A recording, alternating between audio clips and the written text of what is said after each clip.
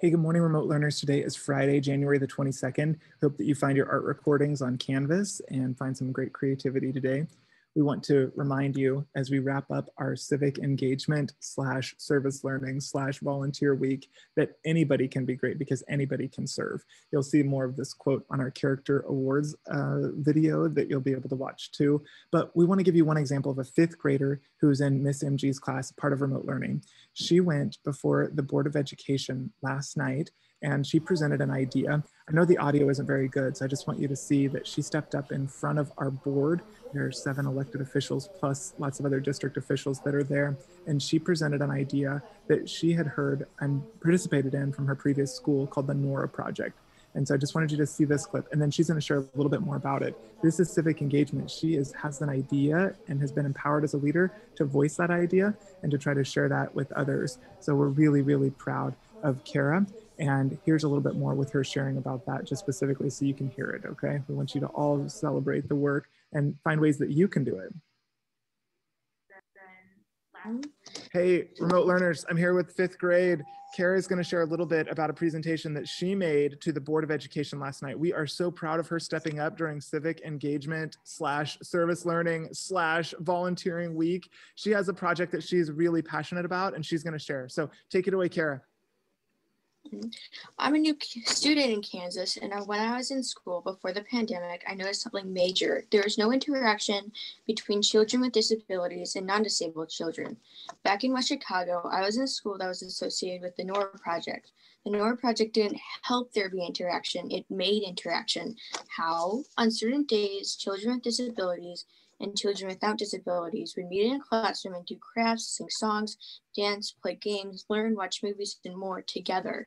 Seeing my new school without this broke my heart. Bringing the NORA project to Kansas schools is important because the children will learn about acceptance on a personal level. Once they learn to accept the relationships they will form with their new buddies will be amazing. Second step, the program we are currently using is about controlling your emotions and how to problem solve. Those second steps has a minor section on empathy. The NORA project is all about empathy and acceptance. It's a physical experience rather than a brief video. The NORA project includes everyone to accept and to participate in fun activities, as second step focuses on solving everyday relationship issues. At my previous school, we met with another class on Thursdays. In the beginning, we were partnered together with a buddy. My buddy was Oscar. Throughout the year, Oscar and I did crafts, watched movies, marched, went to assemblies, and played on the swings together. It didn't take much more than a week for me to become good friends with Oscar. After I moved away from that school, I realized how much more insightful, empathetic, understanding, accepting I was. Spending time with my buddy was a memory I'll cherish forever, and I want other children to have that too. Amazing. Thank you so much. Miss MG, can I spotlight you? Will you share a little bit about what it was like to listen to her and be able to share in front of the Board of Education? That was such a great speech you prepared and such great stories you shared. What do you think, Miss MG? Oh my gosh, I couldn't be more proud of Kara and showing civic engagement. I think it's really hard as a kid to speak up and want to start a new program, especially in a new school and school district that you're a part of. And to be